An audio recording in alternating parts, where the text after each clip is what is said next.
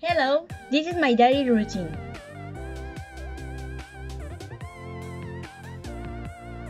Weekend day.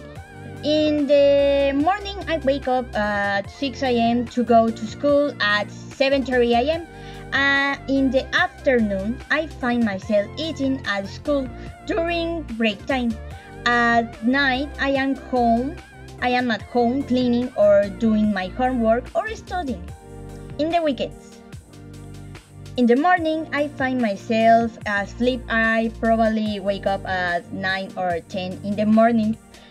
In the afternoon, I must be cleaning my house, studying, or doing my homework.